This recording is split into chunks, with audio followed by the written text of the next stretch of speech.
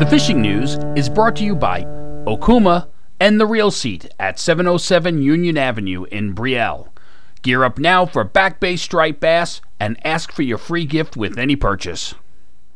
Well, the up and down weather marches on. A day or two of warmth followed by a couple of days of cold and wind. And then we look into this weekend ahead.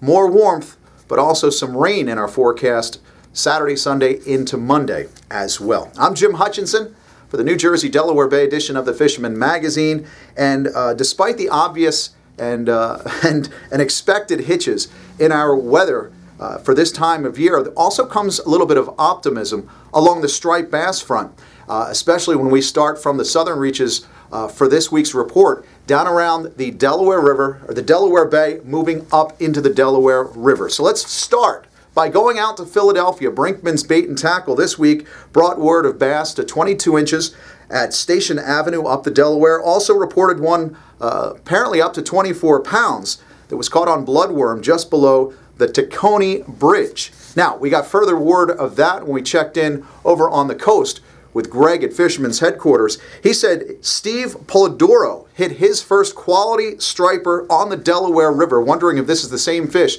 reported from the folks at Brinkman's. Now, apparently Steve has been putting a lot of time in on the Delaware with those on the Delaware River with those bloodworms. Now, starting down in Salem County, that's always a good place where folks start to really start to target those stripers, that warm water discharge around Salem. We're hearing some reports on some smaller fish down around Fortescue. Hopefully we'll continue to get good reports up the Delaware River this season, just as we had last year. Maybe that shows something really optimistic for May and June down around the mouth of Delaware Bay, where we could get a chunk bite as those fish start to depart. Doug Pombo had one on Barnegat Bay earlier this week. We mentioned the warmth. We had a good start to the week. Doug was bloodworming on the Delaware, or on the Barnegat Bay, caught this keeper fish earlier in the week, and he let that fish go. Gary Grant also warmed up a bass 29 inches on the Toms River. First keeper fish that we've heard on the Toms River as yet. He weighed that one in over at Murphy's Hook House. Now, Grumpy in Seaside said small stripers are also hitting bloods. You know, everybody's talking about the bloodworms. Grumpy said there's some small fish out front at Island Beach that are taking some bloodworms. And of course, these baits are proving their worth across the board. For example, they're also good for winter flounder. We're getting some decent reports around Island Heights, near the Mantoloking Bridge, the Canal, and also up around Shark River as well. Well, down in South Jersey, of course, bloodworms have been not just effective for the striped bass up the Mullica River, but also doing quite well with the white perch. Dave at Absecon Bay said white perch action is still very good. Dave Wise hit a mess of perch earlier this week, again on blood. So depending on where you are in South Jersey, you may find a couple of straggler stripers in the back. Water temperatures were warm a couple of weeks ago, according to the folks at Fanatics, but I'm sure we're going to start getting those reports up the Great Egg and around the Tuckahoe River as well. The south central portion of the state of New Jersey having some better conditions, but where you get up north and you had more of that snow last week, that snow melt right now is really having an effect on the water temperatures on the Raritan. We're going to need some of that warm and rain this weekend to flush that snow out of there and bring the water temperatures back. I spoke to Phil at the tackle box earlier in the week, Monday. He said the Keensburg water temperature was 38 degrees on Monday. Right before the snowstorm, it was 50 degrees. So that's probably led to much of the tight mouth striped bass bite up there on the Raritan, but we hope that that will turn around. It's also, of course, where you had the snow up north and you didn't have much snow in central Jersey. That's where that Barnegat Bay open water bass bite has been best for some of the guys like Jimmy Bonanno here, fishing behind Island Beach State Park. He told me slow, slow, slow, like almost don't even crank the reel on the handle on the reel. He was using a mag darter on a very slow retrieve west of Island Beach this past weekend. Now, speaking of Jimmy, you can head out to Harry's Outdoors this weekend, pick Jimmy's brain, find out about where he's fishing and what he's fishing. Harry's Outdoors in Robbinsville is having their annual spring fishing sale. That kicks off this weekend. It runs from March 23rd through the 31st.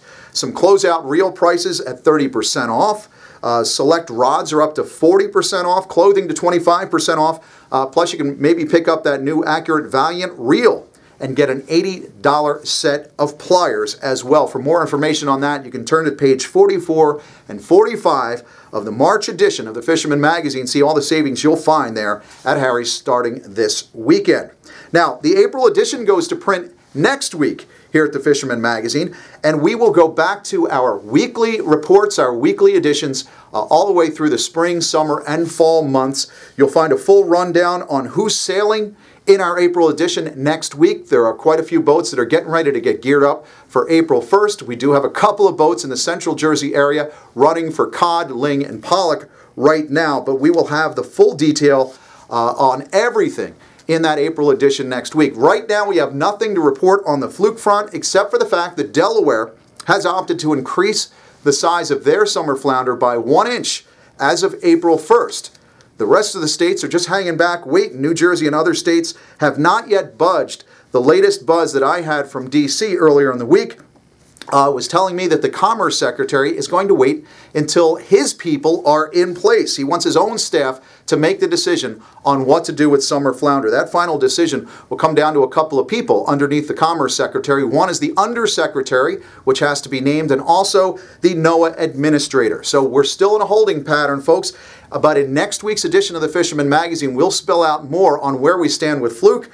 In the editor's log, we've got spring blues, trophy striper hotspots, a full rundown of trout stocking, and more in that April edition. For now, though, I'll leave you to plan for jumping in between the raindrops this week. Take advantage of that warm weather, dust them off, catch them up, and we will see you again next week here at the Fisherman magazine and thefisherman.com.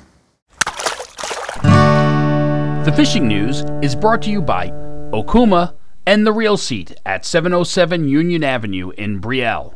Gear up now for Back Bay striped bass and ask for your free gift with any purchase.